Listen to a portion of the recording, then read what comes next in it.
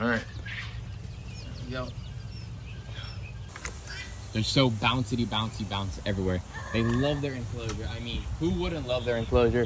It's looking absolutely beautiful and amazing. It's super thick. She does have a fawn inside of her. What is going on, everybody? Welcome back to another video here at the ranch. Today, you guys, we have to get some things done at the beginning of the week. And some of the things I've noticed over the weekend are that my muntjac deer are doing absolutely amazing, except for Rita. Rita is Nutella's first daughter, and she got the flu. She got sick, just like how I did. And the reason why I know she got that is because yesterday she was acting a little weird, and then today I went to go look at her as well. You see, Nutella's nice and perfect, but Rita's in the back over there fluffed up. And because she is fluffed up and it is not cold out, that is a bad sign. I walked around the enclosure as well, and I saw some parts of wet diarrhea. That is a sign of worms or coccidia, most likely. And the reason from that and how that happened, freaking mosquito, is the fact of there's a lot of water that came around. Mosquitoes is a sign of that. When all that rain happened from the flood, this enclosure filled up a little bit, and she most likely drank some of that water. They have an automatic watering system that's right here, but because she drank from that water could have some worms. She got worms in her stomach, and her stomach got messed up, and that's the reason why she looks like that. So normally what I would normally do is just throw their pellet with a dewormer inside the pellet. So it'd probably be like a safeguard diet or safeguard dewormer. You put it with the pellet, mix it, they eat it, no problem, just as a prevention. But because of today's situation, we got hit her twice in a row. I got a towel and I have some panty care, and we're gonna have to hit her just like a goat today, so we can hit it fast and easy, so that she gets it quickly and it kills it quickly, so that nothing happens. Normally, like I said, we'll do it with the pellet and they can just go in slowly, but we're gonna have to grab it this way. She is eating. I can see that she's still eating, so that is a good sign. We're gonna try to catch her. Don't know how this is gonna work. My stomach's gonna get really beat up. Cassandra's stomach's gonna get beat up. The why we're gonna say that is because muntjacs have very sharp feet, and we're gonna try our best. I do not want to stress her out, because then that all could do is make the worms go a lot more crazier and get her, you know, rounded up and then stress her out more, which wouldn't be good. But if I hit her with this panic care, it will help her a lot, and it could save her. Is pretty much our main thing. Worms are a very bad thing for animals, and it's not too well. Good sign though about Nutella, if you guys can see her right now, she is actually pregnant again, and she has a mosquito on her ear. Look at that mosquito right there. Nice, beautiful. She does have a fawn inside of her, so hopefully in the next, I don't know, maybe in about a month she'll have another fawn on the ground. And if it's a girl, it'll stay here. If it's a boy, we'll probably rehome it. You guys can see the Japanese trees are completely girdled. We're gonna have to cover those guys up because Peanut in the background screwed them all up. Come here. That is a big mosquito. You get it? No, but it will fill the blood. Oh my goodness, that was a big mosquito. All right. Might be able to just corner her right there. Let's go see if we could go grab her real quick. We're gonna put the camera down and let you guys know some feedback in a second. All right, so we tried to get her with the towel, but unfortunately it didn't work as planned. I'm gonna keep a great eye on her and see how it goes. We have their food right here, and it has a mixture of their dewormer inside of this pellet. So hopefully we can see right here, like this right here is dewormer, and then there's regular food in there, so it's all mixed up inside of there. So everybody's gonna get dewormed inside of here. I'm gonna have the baby come over here now, so hopefully she'll start eating this. Keep a big eye on her, and hopefully she starts eating. Eats this dewormer, that's all we need. We're hit with 3 days of this, and then about 7 to 14 days, 7 days, we'll hit them again with another thing of dewormer. So yeah, see this thing? You see that one over there? You see that one over there? Yeah, they're all getting freaking caught and getting thrown back inside of their goat area.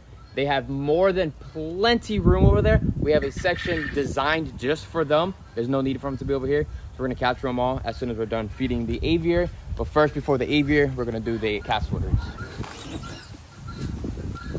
All right, so it looks like today's raspberries, oranges, apples, plums, bananas, and that is about it. Oh, and pears. Quick thing, you guys. We're about to do their enclosure this coming week, so I need your help with 2 things. One, what other plants and bushes would you guys like to see, and trees would you guys like to see for the cassowaries? Inside of this part right here is absolutely nothing we're keeping, The other side, we have a hibiscus, a mulberry, a cherry tree, a sea grape tree, and a guava tree. And a papaya tree that they're gonna destroy in 20 seconds. What other trees would you like to see? I'm thinking a mango tree. But then when the fruits drop, it's gonna be a lot of big seeds dropped around and it's gonna be hard for them to eat it. I want fruit trees that they can just swallow the fruits whole, so it's very easy for them to forage around and a lot simpler for them. Put it down in the comments what you think. Let's go feed the aviary. That's one, 6 more to go.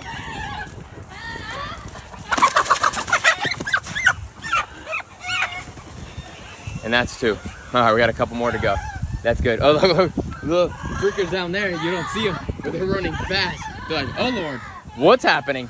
So listen, they have the whole goat section here, and they can go underneath the fence towards the cow section and have a whole other acre over there.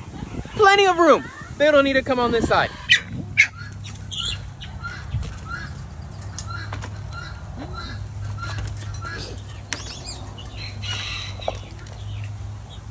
Crackheads of birds is the definition in here.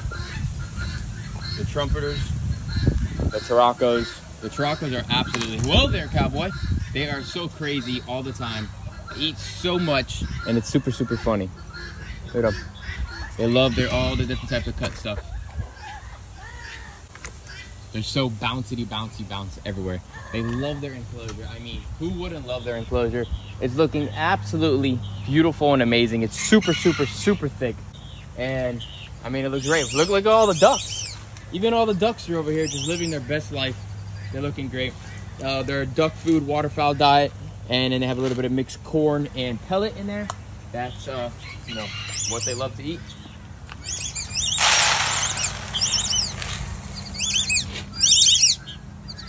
All come up in a minute. Make sure you guys are getting your aviaries ready. Make sure you guys are getting your enclosures ready, because waterfowl season is coming soon, and these guys are all going to be having babies very soon, and it's going to be really cool for you guys to have some and for me to have some more offspring. The water has completely retreated a lot in the last week and a half.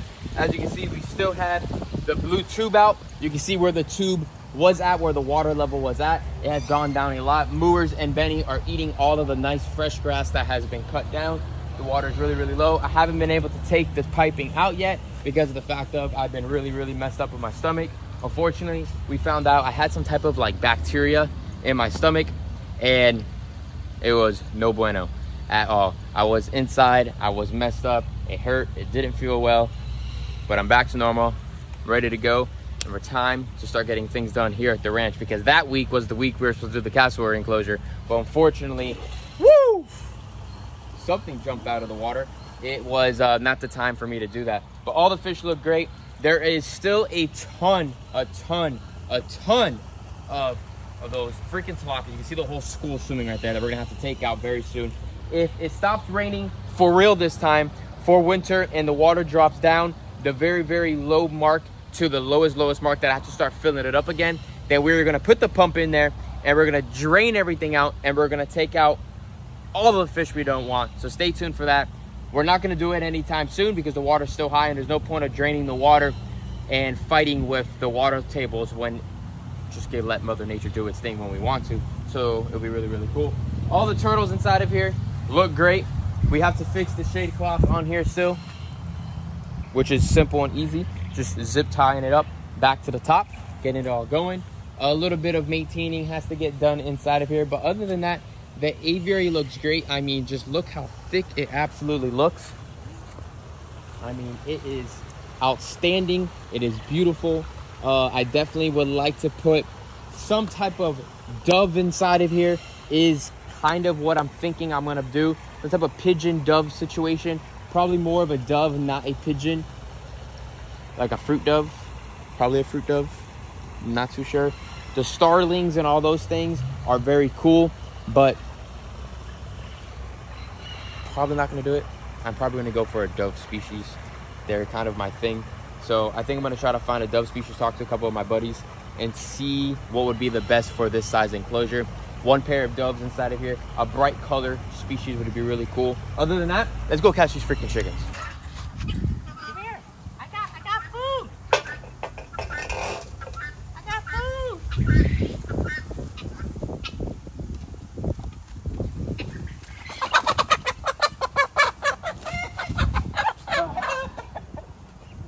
I got this fat man. Bye-bye. Stay over there. I know, these guys are going too. I don't give a flipping flapjacks. There is plenty of room over there. That was a fast chicken, I ain't gonna lie. That was a fast chicken. All right, there they go. Just poop everywhere. Like, they have plenty of space over there. Stay over there. Oh, that white one.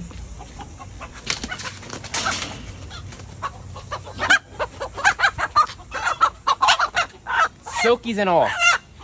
It's pretty. Yeah, pretty. It's pretty over there. Back The corner. only squad that's allowed to stay here is that little squad right there. That one rooster and his 9 girlfriends. There's one over here. I hear him. I hear him too. Nope. Lunatic man. It's the hallway of trouble.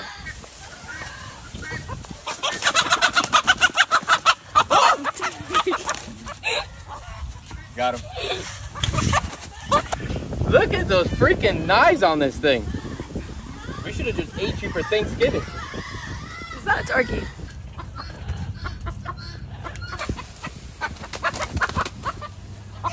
Fly! All right, perfect. Let's go see my feed Marty. What are you feeding him? Nice. Nice. Yeah, a little closer. He's down there in his jungle. It's crazy how fast that stuff grows back. I think he's nervous. Camera shy? Camera shy. We're gonna make sure that they're dead first. So Marty is eating, I think we went over this before. He's eating what, 2 mice in the morning, if not maybe 2 mice in the afternoon. And if it's not 2 mice in the morning and afternoon, on top of that, then he gets like 6-7 day old quail. And then if it's not that, he's getting like 6-7 chicken hearts. But he gets twice a day, 2 of those meals, something of that diet. All right, let's see what's going on over here. I don't know. You might not be hungry for 2. Not for 2? Not sure. He's looking at me. Hi, come here. We haven't talked about this guy a lot. We'd walk by him a lot, but Big G is growing. It is absolutely insane how big this flipping guy has gotten. It is crazy. He's living his best life. He's walking around the ranch, just doing what he does best, being a turtle, eating grass. Tortoise. Tortoise, get it right. Look, you're wearing one. Yeah. Old school. And he's just doing what he does the best, just living life. The deers look like they have 8 already, so that is good. Quick little update. Let's see what else looks up. Let's see if they ate everything. How about that? Looks like the flies is liking the apples too, the fruit flies. But that's okay. There's still some food left over. Rita doesn't look like, oh no. I think she did eat something. She's licking her lips and she just did a little bit of mouth chewing thing. That's good. Yesterday she looked really down. Today she looks a lot better actually. So hopefully now she'll start eating some of this and that will help a lot. And I know it came from the water. It happens all the time with the goats. As you guys know, the goats have a lower area and it happens. So when there's water, a lot of water, they could get sick. All right, we just collected 600 day old quails that just hatched out. We have another 600 more that are hatching at this second, but we're gonna put them all inside of the brooder right now to start raising up. This is for Blake's exotic feeders. I know this video is all over the place, but it's Monday and that's how Mondays are here at the ranch. They're absolutely all over the place and we're pretty much showing you guys what's going on from the beginning to just the beginning of the morning because the whole day is crazy. That's my mom. Is it gonna be crazier? Oh, yeah. And today's cleaning day also. Yeah, so they're And Christmas tree day. Oh, Christmas tree day. Yeah. And I still have to go run and get more stuff. Oh, and I gotta get feed. So don't worry, it's gonna be a long day, but this is just for the today, and the video's going up today too. So here we go. 600 birds entering the house. All right, hold on. Put that cap on there. And here we go. There you go, you guys. Let's raise all these guys up.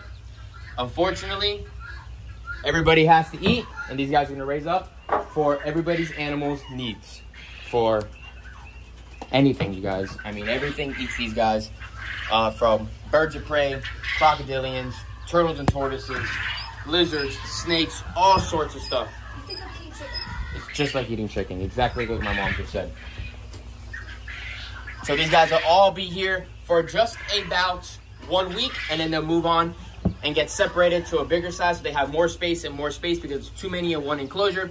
They stomp on top of each other, and then they're not able to eat, and then they look like poop. So we grow them, we raise them, they get moved to the next section, to whatever section we need, and then they get bagged and freezed and go to the new homes, to the animals' bellies.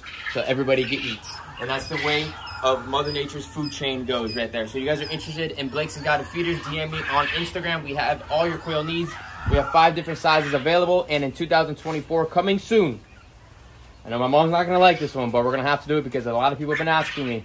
We're going to have eggs available for you guys, but they're going to be the quail inside of the egg. And it's going to be a little bit more work, but people like them. The monitors like them. The snakes like them. And a lot of things like them. I don't really understand the reason for them. There may be a little bit more calcium, but why not? Everybody looks great. They just came out of the brooder, and they're already eating their feed. They have their light on, and here comes their waters. Here you go, you guys. One water there, and another water here. There you go, you guys. I put another one in there. Yeah. All right, let's go pick up another 600. All right. There we go. Perfect. Other than that, you guys, I hope you guys enjoyed today's video here at Blake's Exotic Animal Ranch. Make sure you guys give this video a thumbs up, subscribe to the channel, put your post notification on it. It's the end of November. December is coming soon. Make sure you guys go check out the website. We are still having sales available at blakesexoticanimalranch.com with all of our turtles that we have available. If you need any tortoise food like cactus, especially the people that are in states that it snows and you can't have or grow anything, I got plenty of cactus available. We can ship it to you guys. It's great tortoise food grown here at the ranch. And other than that, have a happy holidays. See you guys in the next one, and peace out, everybody.